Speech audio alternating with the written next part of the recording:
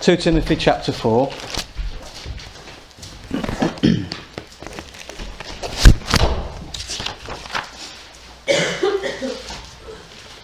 I'm going to read from verse 1 down to verse 10.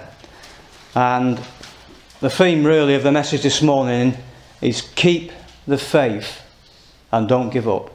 Keep the faith and don't give up. Verse 1. Paul says to Timothy, he says, I charge thee therefore before God and the Lord Jesus Christ, who shall judge the quick and the dead at his appearing and his kingdom. Preach the word, be instant in season, out of season, reprove, rebuke, exhort with all long-suffering and doctrine. For the time will come when they will not endure sound doctrine, but after their own lust shall they heap to themselves teachers having itching ears.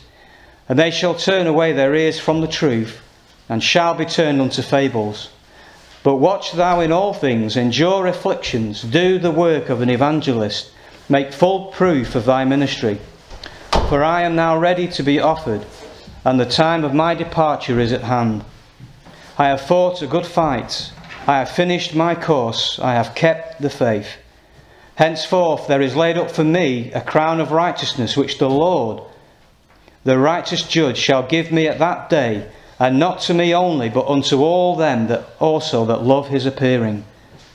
Do thy diligence to come shortly unto me. For Demas hath forsaken me, having loved this present world, and is departed unto Thessalonica, Crescens to Galatia, Titus unto Dalmatia. I suppose in this chapter 4, the theme really that we have from Paul to Timothy is keep the faith and don't give up. Notice what it says here in verse 7. He says, I have fought a good fight. I have finished my course. I have kept the faith. And he's encouraging young Timothy here to keep the faith. Keep it. Keep hold of it. You know, it says here in verse 6, he says, for I am now ready to be offered, and the time of my departure is at hand. And when Paul was speaking this, he wasn't speaking about some holiday that he was going on, some vacation.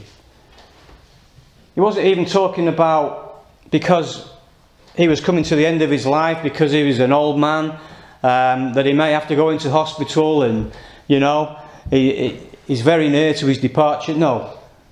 He's speaking here about some execution. He's speaking here about the end of his life, his death. And he's saying that, verse 6, that my departure is at hand. And you know, Paul here is exhorting Timothy and is exhorting Christians to keep the faith and don't give up. Why was Paul so concerned about this here in this chapter? Well, if you look down here in verse 10, we see a man named Demas. And it seems like Demas had given up on the faith. It says, for Demas hath forsaken me. And then it says, having loved this present world, and is departed unto Thessalonica. And we see here that Paul is warning here of not giving up the faith. Demas had become what the scripture mentions as a shipwreck. Okay, if we just turn back to 1 Timothy chapter 1 and verse 19, and we see again that the Apostle Paul here is encouraging Timothy to hold on to the faith. Verse 19, he says, holding faith and a good conscience. And then he says, which some, having put away concerning faith, have made shipwreck. And you see here, Paul has had an experience of shipwrecks. We know that he had an experience on the sea, but here he's speaking about spiritual shipwrecks. I don't know if you've ever seen a shipwreck. a few months ago at Bethel, we were having a holiday Bible club, and we were looking at lessons upon the Titanic, and we were looking at the importance really of obeying warnings and seeing the dangers ahead. Okay, but eventually this Titanic ship, after they had obeyed warnings that there were icebergs in the area, just carried on. They even increased the speed, okay, on their maiden voyage, and bang, hit this iceberg, and this biggest ship in the world, okay, sank. It was about 13 miles to the bottom of the Atlantic Ocean, and it's there today. It's still there.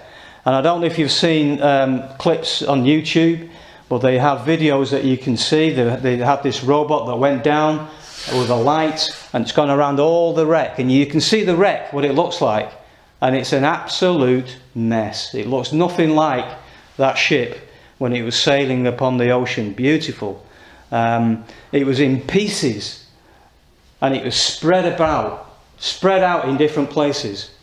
And you know, this reminds us really of a spiritual shipwreck as well. You know, often Christians end up in pieces, and they end up all over the place and in bits, because they've not held on to the faith, they've not kept the faith. And Paul had plenty of experience with this, and Demas here is one of these shipwrecks. Demas is one here where it says he forsook Paul. You know, if we just turn to a couple of scriptures, we'll see that Demas was a co-labourer with the Apostle Paul. Just turn to Colossians chapter 4. Just turn to the left. Colossians chapter 4. And we see a couple of times how Demas had been a co-labourer with the Apostle Paul. Colossians 4 and verse 14. He was with another apostle, the Apostle Luke. And it says, Luke, the beloved physician, and Demas greet you. Okay, so Paul here, he's sending greetings from Luke and from Demas to this fellowship, these Christians at Colossus. We see again in Philemon, if you turn to the book of Hebrews, and the book just before Hebrews, it's not the easiest book to find in the Bible. It's only one chapter, but Philemon, and verse 24. And, well, just turn to verse 23. We read, there salutes thee, speaking about Christians that are saluting these Christians. There salute thee, Epaphras, my fellow prisoner in Christ Jesus. Verse 24, Marcus, Aristarchus, and then he says, Demas, Lucas, my fellow labourers.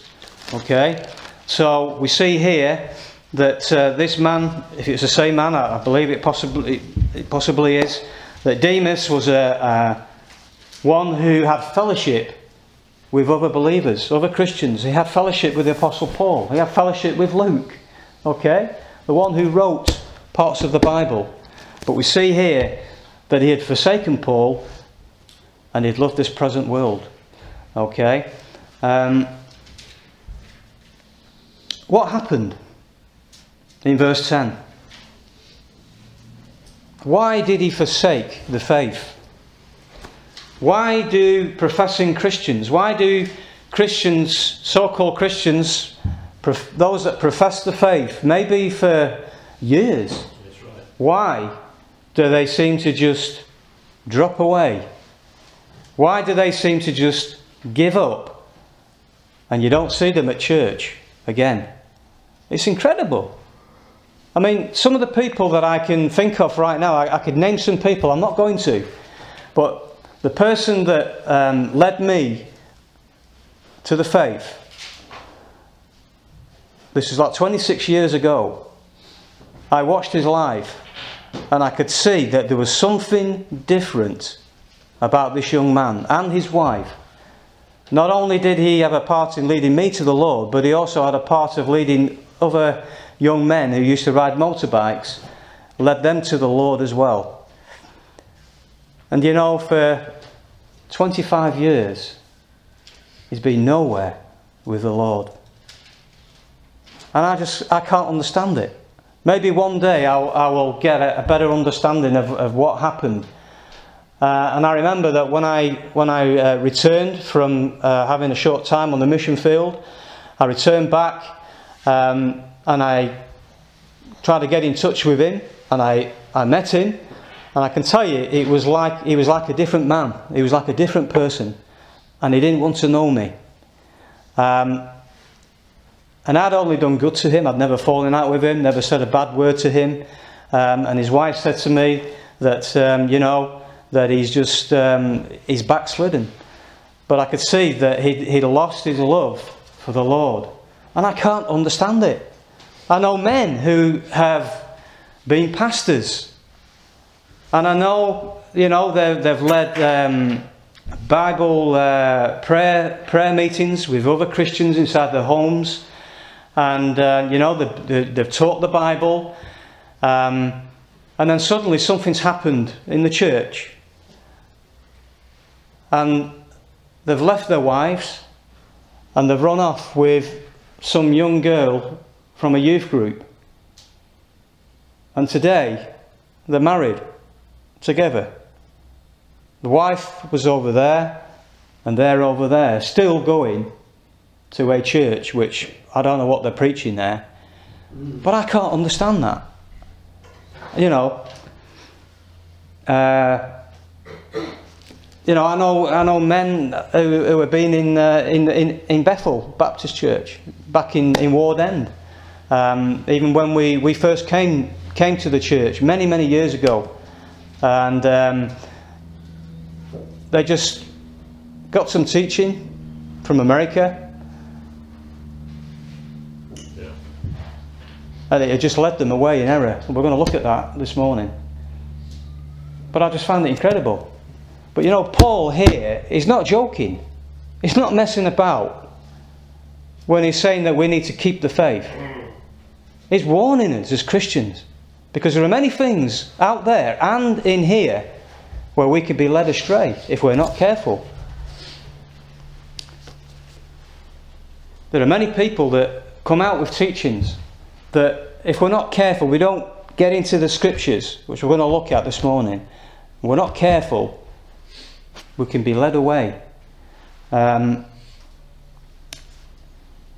just like us to touch on four reasons. There could be many more, but 4 reasons why those that seem to profess the faith just seem to disappear, drop off, drop away, and we don't see them anymore.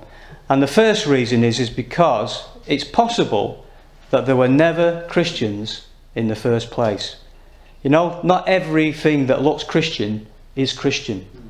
It can have a veneer. Okay, well, let's just have a look at verses 3 and verse 4, because Paul warns here of people that are not going to endure sound doctrine. He says, the time will come when they will not endure sound doctrine, but after their own lusts shall they heap to themselves teachers having itching ears.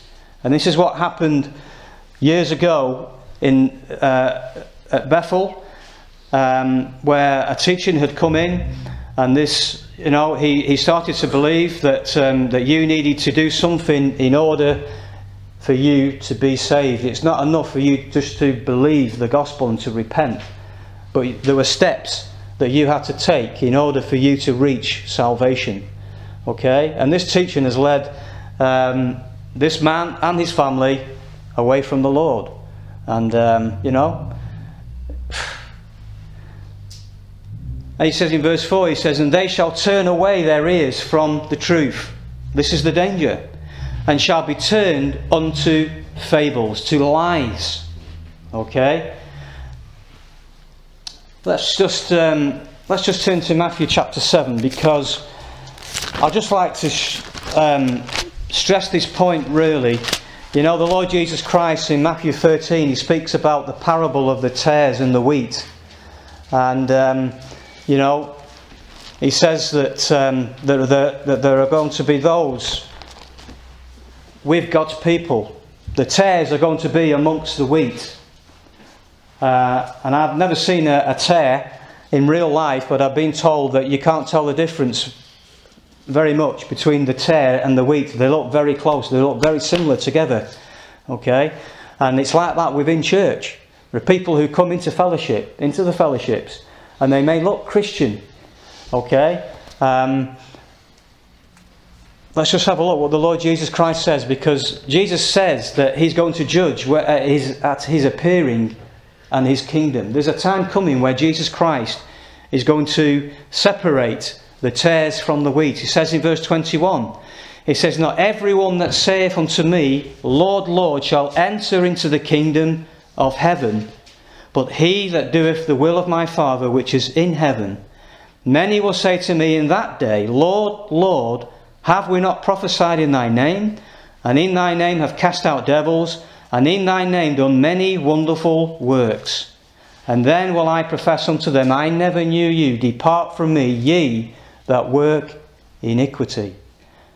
These are not Jehovah's Witnesses. These are not Muslims this morning. These are people who have called Jesus Lord. Okay? These are people who have had close fellowship with God's people. These are people who have named the name of the Lord Jesus Christ. It's going to be a shock one day for some people. Many churchgoers on that day, when they stand in front of the Lord Jesus Christ, they will get the shock of their lives. And they will think back. And they will think all the times that they have maybe been in church, all the times that they have dressed nicely, all the times that they have been amongst God's people. And Jesus will declare unto them, I never knew you. That's quite sober, isn't it? You know? I believe that on that day that there are going to be many ministers. There are going to be many men and women who have stood behind pulpits thinking that they have been God's people and that they have been pastoring and that they've been leading God's people, but their lives have done something very different. Many that have been wearing dog collars, maybe. Many even that have been wearing ties, been standing behind the pulpit.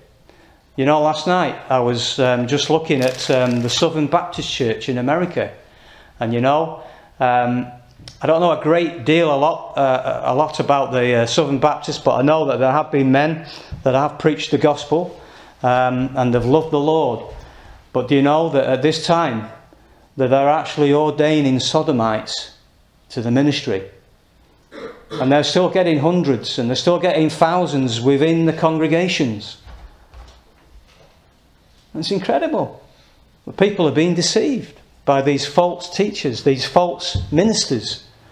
And one day they will stand before the Lord Jesus Christ and he will say, depart from me, ye that work iniquity. It's going on here in this land today. Paul is warning us as Christians. He says, keep the faith. Keep it. You know, there are many people in church today. There may be some here this morning, I don't know. Maybe you've been coming here for many years. Maybe you have heard the preaching of God's word. And maybe you think, maybe because maybe your sister or your brother or your parent is a Christian, maybe you think that this makes you a Christian. This makes you right with God. The Bible says there's only one way to get into heaven. Jesus says, ye must be born again. You must be born again of the Holy Spirit. It's not enough for your parent to be a Christian or for you just to hear the Bible stories. The Bible says, repent and believe the gospel. The Bible says that Christ died for our sins according to the Scriptures. He died for your sins. But have you made him your Saviour? If not, why not today? The Bible says today is the day of salvation. Today is a day of grace. And God wants to forgive. We've heard this morning about how the Lord took and bore our punishment. He did it for you. And He did it for me because He loves us. Never Christians in the first place. I wonder, have you been born again? Let's just turn back to Timothy, 2 Timothy chapter 4, and just notice in verse 1, because Paul warns us here that there is a day of judgment coming. He says in verse 1, I charge thee therefore before God and the Lord Jesus Christ, who, what's the next word? Shall judge the quick and the dead at His appearing. We believe that the Lord Jesus Christ could appear very, very soon. His return is imminent. I believe that with all my heart. I do. I believe from Scripture that we can see it very clearly. But when He comes, He's going to judge at His appearing and His kingdom. And the Bible says it's appointed unto men once to die, but after the judgment. There's a day coming, the day of reckoning. Let's not fool ourselves or anybody else any longer. Let's make it sure today that we are saved, that we've been born again, we've had our sins forgiven, and we're not going to end up on that day where the Lord Jesus Christ will say to me, depart. We want to hear Him say, come. That's what we want to hear. Come thou good and faithful servant. Enter into the rest, into thy rest. Wonderful. So, first reason why it is that some seem to profess the faith and they seem to just drop away. Maybe they were never Christians in the first place. The second reason could be is because of love for this present world. Alright, let's just have a look at that in verse 10. This is what Demas' problem was. Verse 10, Paul says, for Demas, hath forsaken me, having loved this present world. He's not speaking here about the creation. He's not speaking here about the beauty that we see around us, having loved this present world. No, he's speaking about the world's system. We're going to have a look at that in a minute from 1 John verse 2, but I'd just like you to see the difference between Demas and Paul. Let's just have a look here at what the love that Paul had in verse 8. And we read here, Paul says to Timothy, henceforth there is laid up for me a crown of righteousness, which the Lord, the righteous judge, shall give me at that day. See, he's got his eyes and his thoughts fixed upon the future, upon a day that's coming. Okay? And he's saying, and not to me only, but unto all them, unto all you who are Christians. Okay? But unto all them also that love his appearing. We notice here the difference between Demas, who loved this present world, and a man who loved the Lord's appearance. This is what Paul's priorities were. Paul's love was for the appearing of the Lord Jesus Christ. That's what he had his eyes and his mind fixed upon. It was the appearing of the Lord Jesus Christ and being in that place with Jesus. That's what that verse 8 is speaking about. The future. Oh, it's sad, isn't it? To think about Demas. What is on offer? But he chose to forsake that and to have his heart fixed upon this present world. Let's just turn to 1 John chapter 2. Let's just have a look at what Paul is meaning here about this present world. The love that a man can have for this world. What does it mean to love this world? What is it in this world that men love? Well, verse 15, John says, love not the world, neither the things that are in the world. If any man love the world, the love of the Father is not in him. For all that is in the world. Now, he's giving us a description here about what Paul is speaking about having a love for this present world. He says, for all that is in the world, the lust of the flesh. The flesh loves the world. The flesh loves sin. The Bible says that there is pleasure in sin. for a season. He says, for all that is in the world, the lust of the flesh, the lust of the eyes, and the pride of life, is not of the Father, but is of the world. And the world passeth away, and the lust thereof, but he that doeth the will of God abideth forever. And again we see here the two differences. Having a love for this present world, and having a love for the Lord Jesus Christ. Having a love for the Father. Let's just, if you just turn to Galatians chapter 5. And Paul nails it here really, what the flesh loves, what this world loves to offer us here this morning. And you know, it's not hard to find. You know, if we've all got a TV in our home, you know, if we're not careful, we can all be susceptible to some of these things having an influence upon us. I'm not saying get rid of your TV, but I'm basically saying be careful with it. Okay? Because this world appeals to the flesh, and your flesh will render to the things of this world if we're not careful. We need to be on our guard. Notice what he says, Paul, in verse 19. This is what the flesh loves. He says, now the works of the flesh are manifest. These are open. These are clear. Which are these? Adultery. That's the first one. You know, there was a time when, and it says here fornication. There was a time when marriage was sacred.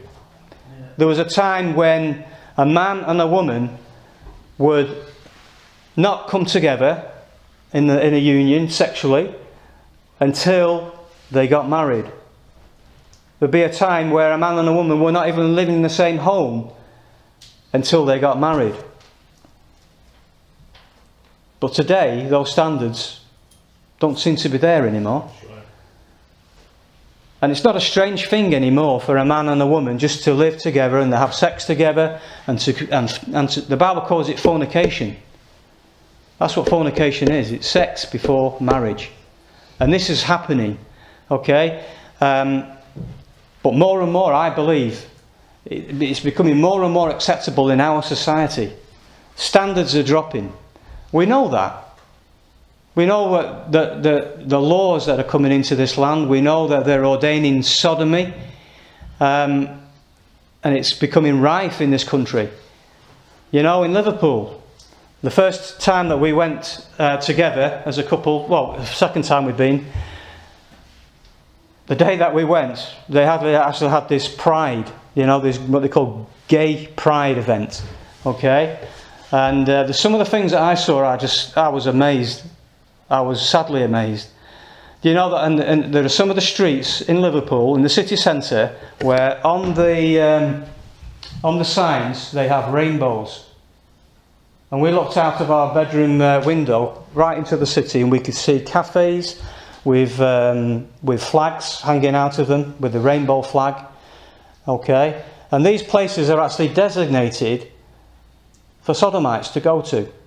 It's like an invitation. Okay, the place where I collect containers sometimes.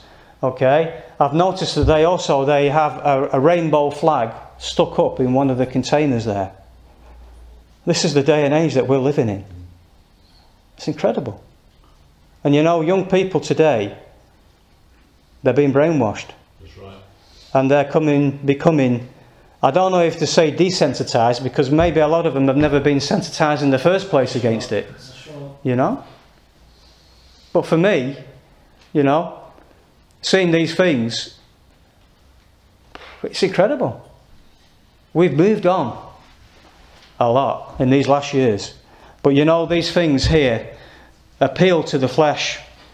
And it says adultery, fornication, uncleanness, lasciviousness, idolatry, witchcraft, hatred, variance, emulations, wrath, strife, seditions, heresies, envyings, murders, drunkenness, revellings, and such like, of which I tell you before, as I have also told you in time past. Just take note of this now, what Paul says. He says that they which do such things shall not inherit the kingdom of God. Don't be deceived. If you're living a life like this, if you are continuing in this lifestyle and it's not affecting you and it's not even bothering you, and if you're continuing in it and you're just ignoring it, it's a sign that you've never been saved in the first place. And Paul says here, by the inspiration of Scripture, that you shall not inherit the kingdom of God. If you continue in this way, you need to repent. But these are the things that entice our flesh. These are the things of this world. The things that this world offers us. We need to be careful, because each one of us here, we can fall. We can fall into adultery. We can fall into some of these works of the flesh that Paul is speaking about. And we need to guard. We need to hold on to the faith by God's grace. We need His strength. But we need to have that resistance in Him to these things of the flesh. These are the things that Demas had chosen rather than choosing the way of the Lord. You know, he forsook the fellowshipping with Paul. The Bible says that we need to fellowship all the more as you see the day approach. It's approaching. And you know, we need to fellowship more. I think it's Hebrews 10:25. Forsake not the assembling of yourselves together as the manner of some is. And you know, there is something in fellowship that keeps us close to the Lord. There is. It's an encouragement. And Paul here is trying to encourage Christians to keep the faith and not to give up like Demas. I wonder this morning, what are your priorities in your Christian life?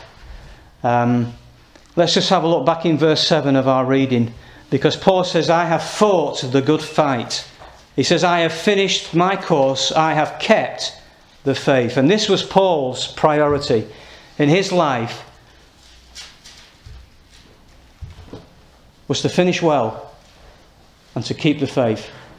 And you know, that's my desire that I pray for from the Lord, that He will help me to finish well, and He will help me to keep the faith right up until the end.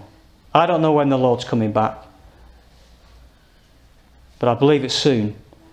But even if it's not, I pray that God will give me His grace and give me a desire in my heart to keep the faith right up until the end. And I hope that that's the same with each one of us here this morning. Let's not be one of these that forsake the faith and go off into the world again. There's nothing out there for us anymore. There's nothing there. It's like a dog, the Bible says, going back to his vomit. Let's not go back there. Let's hold on to that faith. Let's get our priorities right. Let's finish well. Let's keep the faith, and let's look forward to what's ahead. Because we've got great things ahead, friends, this morning, dear Christians. We've got a wonderful inheritance with the Lord. And it's not far away. So we see, first of all, never Christians in the first place. Secondly, a love for this world. And thirdly, we see, I believe, why a lot of Christians just seem to give up is because of a lack of patience. Notice what Paul says here in verse 5. He says to Timothy, he says, but watch thou in all things. And then he says, endure afflictions. And Paul here is exhorting Timothy to be patient. And that's not easy sometimes. I'm not the most patient person around. My wife will tell you that. No problem. And if something goes wrong, I can easily just lose it. And I can go down for a short time. I thank God that it is just a short time. But the Lord brings me back, as we're going to see here. But Paul here is saying that we need patience. It's one of the fruits of the Spirit. And God will allow us. God will give that to us. Lack of patience. Watch and endure. I wonder this morning, do you give up when things don't go right? Do you give up when discouragement comes? It's going to come sooner or later. one way or another. It may come from out there, or it may even come from within here. But what are you going to do with that discouragement? Are you going to let that affect you, that you're just going to give up the faith and just pack it all in and say, right, it's easier just not to do this anymore? Or are you going to keep on walking with the Lord, keeping the faith? It may be that you may look around you, you may see in the church, you may see low numbers, you might think, what's the point of any more? You know? You may get opposition because of your faith. People might be ridiculing you. I don't know. But these things are going to happen in our life.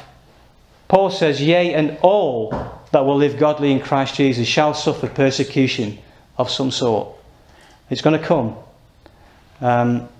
If this is life, if this is earth, where we're living right now, it's going to come if we're Christians. But what are we going to do with it? How did Paul react with some of these things? Did he receive discouragements?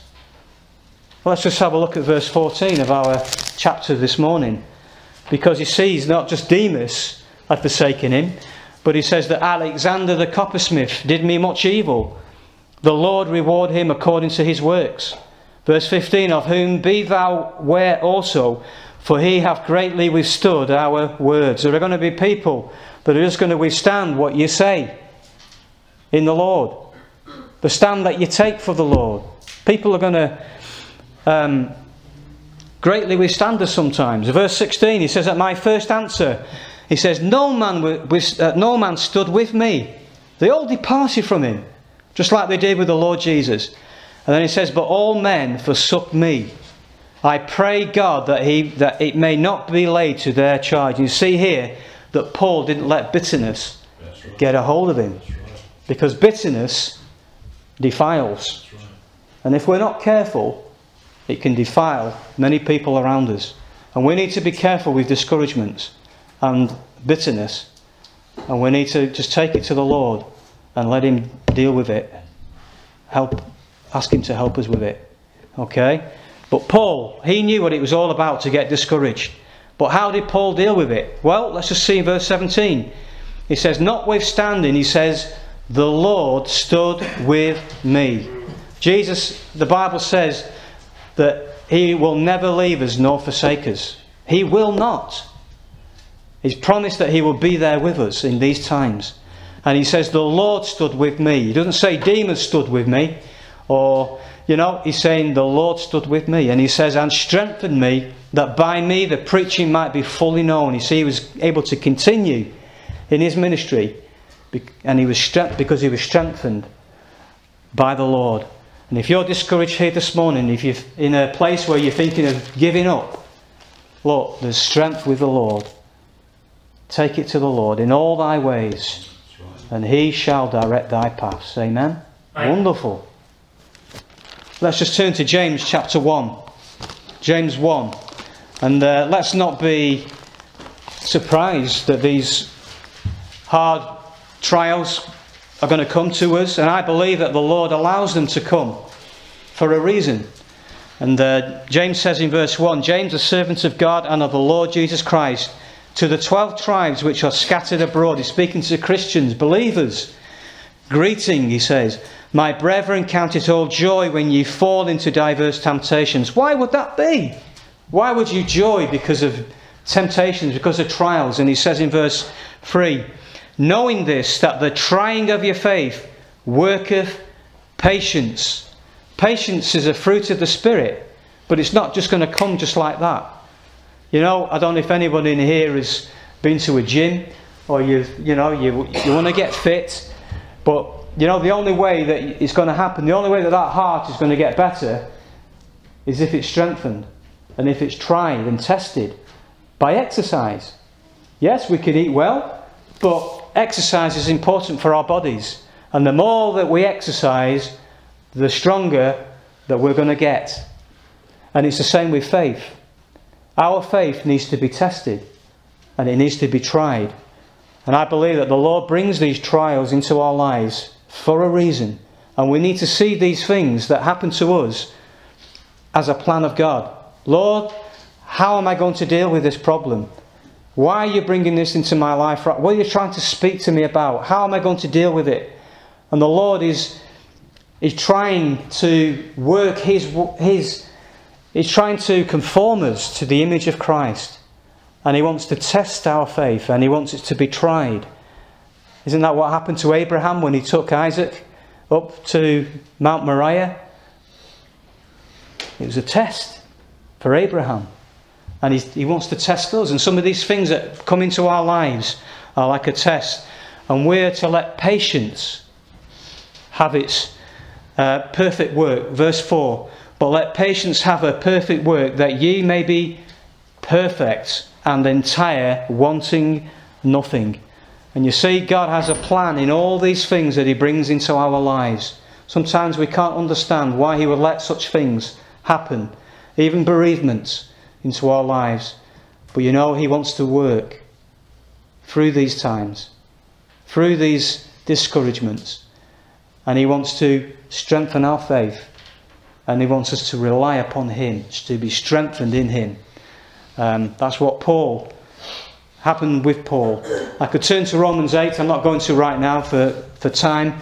But you know, here again we read. You know, Paul speaks about these trials and temptations that come upon us, and God has foreordained some of these things to happen to us.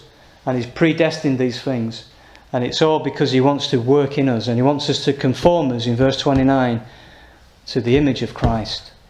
And it's not just going to happen while we're sat back, while we're sitting back with our legs crossed and just lying back. He's going to bring things into our lives. But He wants us to trust Him.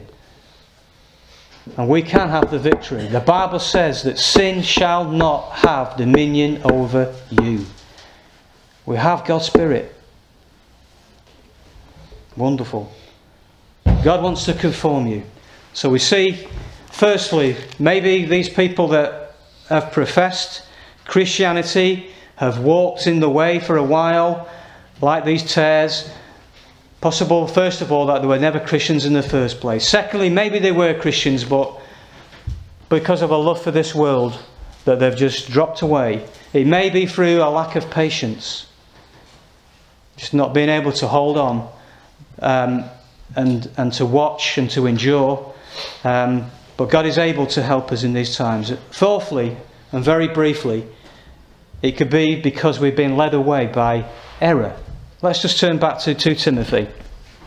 There is, in Timothy and throughout some of the epistles of Paul, he warns many times for us to beware of error. He says in verse 3, he says, "For the time will come when they will not endure sound doctrine, but after their own lust, things that feel good to the flesh, things that feel good, but they may not particularly be good for us."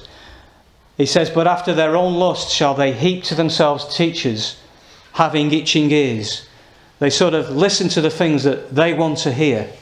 In verse 4 it says, "And they shall turn away their ears from the truth, and they shall be turned unto fables." You see, they're going in one direction, in the truth, and then all of a sudden they hear something that sounds good to an itching ear, feels good maybe to the flesh, and they turn away from the truth, and they'll turn to the fables.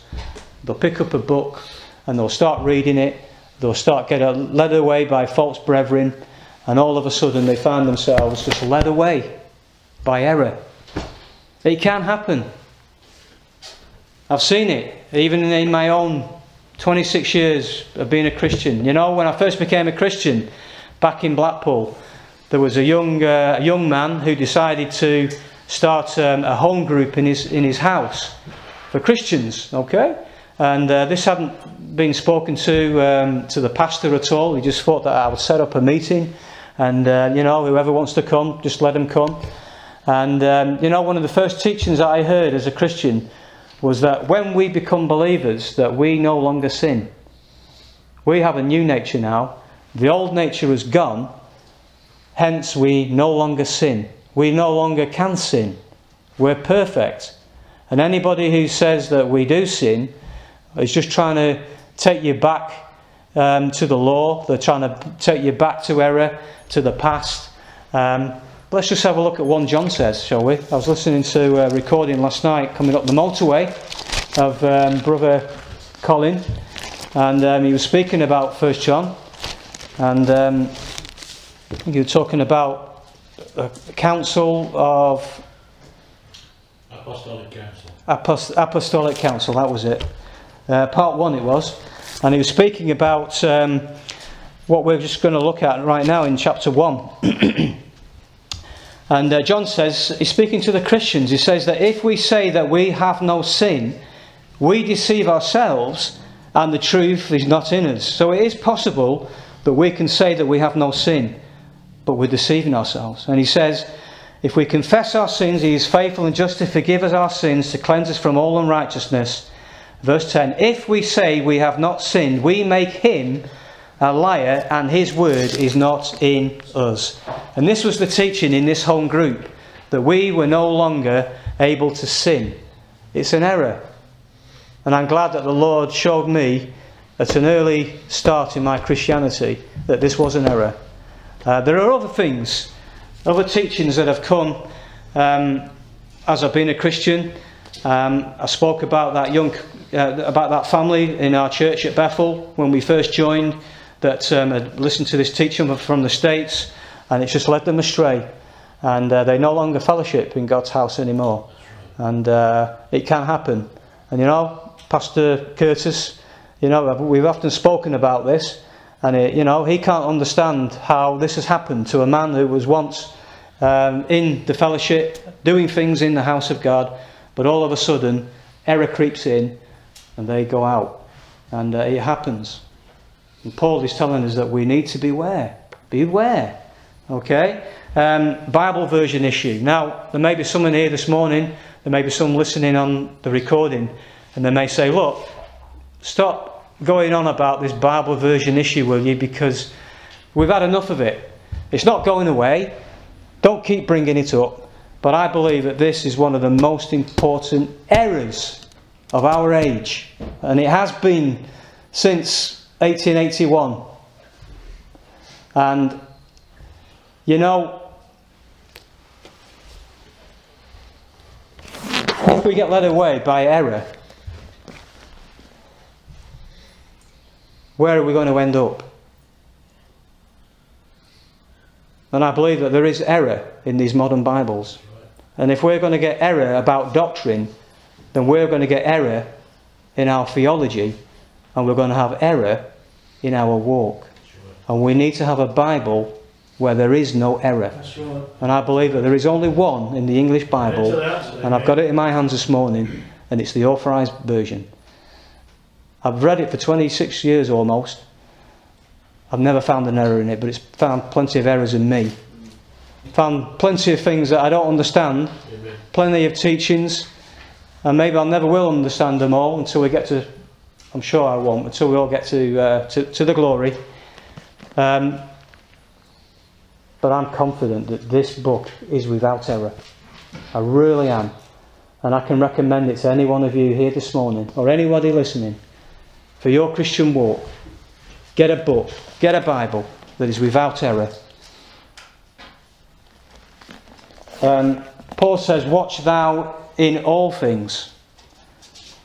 We need to get to know this book. It's not enough just to know that we've got the right book. And it's not enough just to know the right things. But the Bible says that we need to apply them. We need to hide them in our hearts. Let's just turn to one last scripture. Psalm 119 and verse 11. And this is a guard against error and against us falling away. And verse 11, David the psalmist says, thy word have I hid in mine heart, that I might not sin against thee. And let that be our encouragement here this morning. Let us hide his word in our hearts, that we might not sin against him. This will keep us. Somebody once said, I think, that the Bible will either, keep us from it? Either the Bible will keep us from sin, or sin will keep us from the Bible. That's right. That's right. And it's so true. But let's hide this word. Let's hide it in our hearts. Let's not fool around.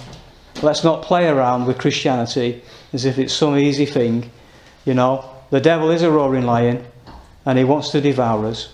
But thank God this morning that we have a book that can protect us. We have a God that can keep us. And he will keep us right up until the end. Look, just like he did with the Apostle Paul. Let's have that confidence this morning. Okay?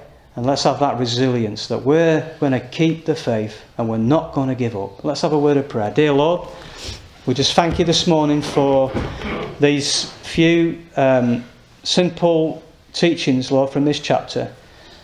And Lord, if there's anybody here in this room that has never become a Christian, they may have been to church many times, but Lord, they've never confessed Jesus Christ as their Saviour. We pray that today will be that day, that they will trust you.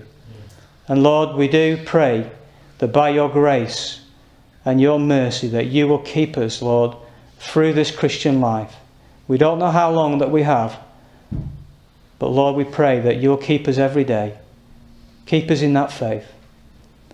And Lord, we do pray for those Christians that maybe we know around us, maybe we are praying for right now, who have just seemed to have fallen away, dropped off. We do pray for them, Lord. We pray for your mercy to be upon them. We can name some of them here this morning. Maybe some of them other people don't know, but we know about them and you do. And we pray that you'll help them, dear Lord, not to give up the faith. Help them to keep the faith and not give up.